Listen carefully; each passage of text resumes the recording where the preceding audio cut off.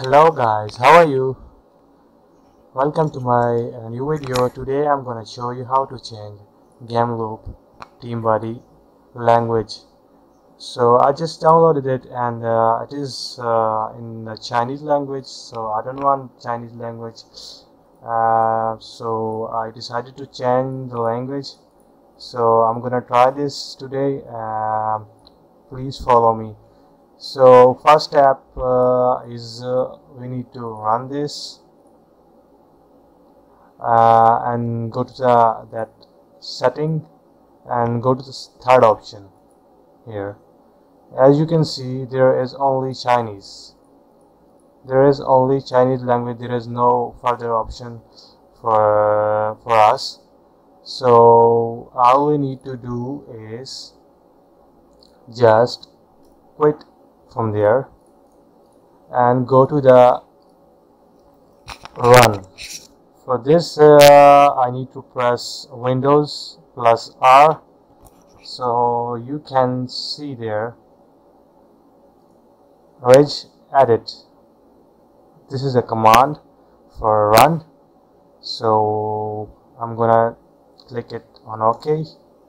Registry editor. So here you can see. Now I'm gonna show you the further process. All you need to go to the user h key underscore current underscore user. So just go to there and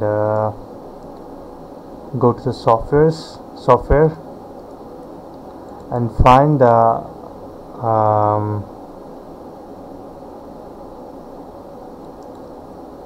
Tencent and mobile game PC.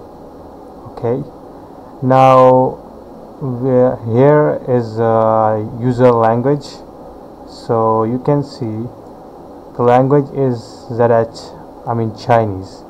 So all we need to do is change the language. So en underscore US. So click OK and just Control S for save, or you can manually go to the file and just save it. Okay, just now I will just exit from there and go to the location of that Tencent Game Buddy.